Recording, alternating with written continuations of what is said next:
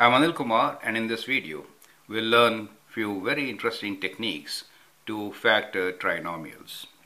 Well, the question before us is find the coefficient k so that the trinomial 36x squared plus 8x plus k can be factored. You can pause the video, answer this question, and then look into my suggestions. Well, I've seen this question in thinking problem as a bonus question and also as a general question.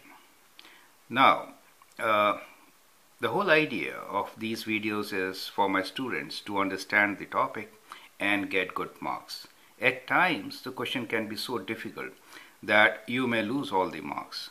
Now, in this video, also try to understand and learn how to salvage few marks in the worst possible scenario. Now, let's read this question once again. It says, find the coefficient k so that the trinomial 36x squared plus 8x plus k can be factored. Now, it does not really specify in what manner. Now, this is a difficult question, but what you can do is you can think about group factoring, right? So if you think about group factoring, in that case, you can have any even value, right? So any even value for k can work. For example, you can take 36x squared plus 8x plus 2 for k, for example, right? In that case, you can factor 2 and you get 18x squared plus 4x plus 1. Now that is also factoring, correct? Now in this question, we have not really specified what type of factoring. Now these days I do find sometimes that the questions are not very well defined. You can take advantage of that and score full marks, right? Because it's not your fault, right? Anyway, so here we found that the k is 2. Well, you could take k as any number, but even, right? You could take k as 10. In that case, it will be 36x squared plus 8x plus 10, right? Let me write 10 now. And then you can factor again even number, right? So you can factor 2 and you get almost a similar equation with constant as 5. Now that is one way of doing it. So that is also factoring. Remember that factoring means taking something in common. Now sometimes we can add or qualify this statement with some conditions. And that is, we say, find the coefficient k so that the trinomial 36x squared plus 8x plus k can be factored as a perfect square. Now, that is another way of factoring, right? So you have to make it as a perfect square.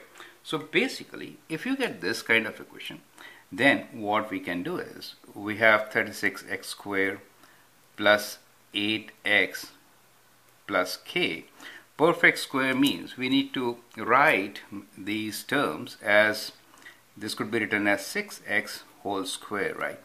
And the center term, let me write this first, square root of k whole square, and the center term is product of these two times 2, right? So 2 times, we can write square root of k times 6x.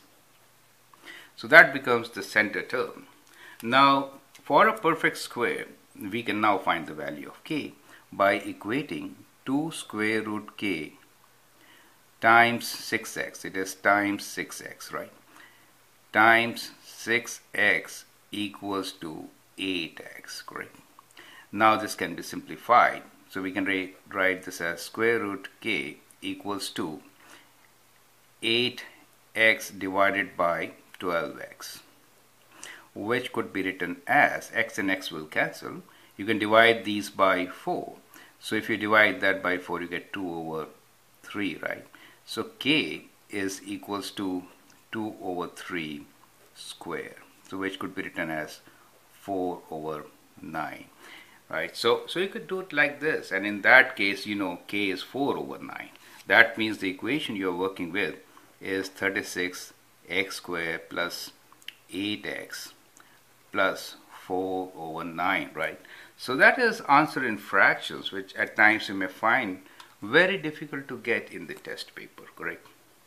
So that's also a way of factoring, correct? Maybe your teacher is expecting that, and maybe you get the same question where you need to find k so that it becomes a perfect square. Now at times I've also seen this question as a bonus question where I write this as product of binomials. So we have a product of binomials. Now that is kind of factoring with like x plus a times x plus b kind of factoring, correct?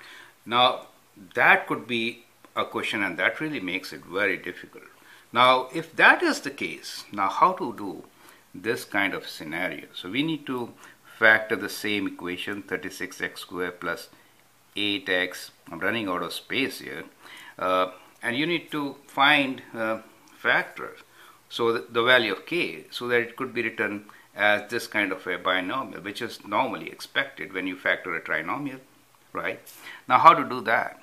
So now in such cases, what we should look for is product and sum. So we are looking for two numbers a and b whose product is product of 36 and k, and whose sum is 8, right? Of course 36 is a big number, so k should be negative. So you should get that clue right starting from. So my suggestion here is start with factors, right? And we know this k also. We don't know what this value k is, but we'll consider that.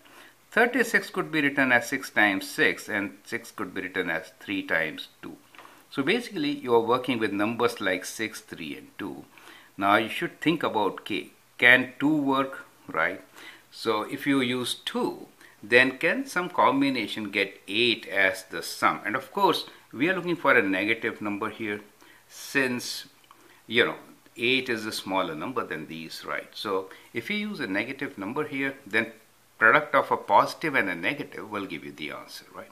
So try out few numbers. For example, if I try, let's say -5, right? In that case, I can make a combination which is which I get the idea, because 6 times 3 is 18. Do you see that? So at least I know 18. To get 8, I'm looking for 10. You get the idea, right? So 6 times 3 is 18. I need 8. So if I take away 10, I do get 8. And to take away 10, k should be -5, right? So I get a combination which is kind of like this. So the two numbers for me are 18 and -10. They work. And I can get this combination if k is -5. Do you understand? And so I write, well, let k be -5. So that is how you can actually get to factor this as product of two binomials. And then my equation will be 36x squared plus 8x minus 5, correct? And now you can factor this using 18 and -10. So let that be the exercise for you. But I hope with the help of this video, you understand a couple of things, that, at times the question could be written as I wrote.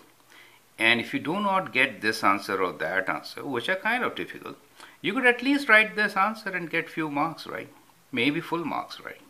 But if this question is qualified with some verbs like this, adverbs I should say, perfect square or product of binomials, then you have to really think and work it out. So we'll have a few more examples like this, and I hope by the end of these few videos you'll be in a good position to find the coefficients for a trinomial so that they can be factored.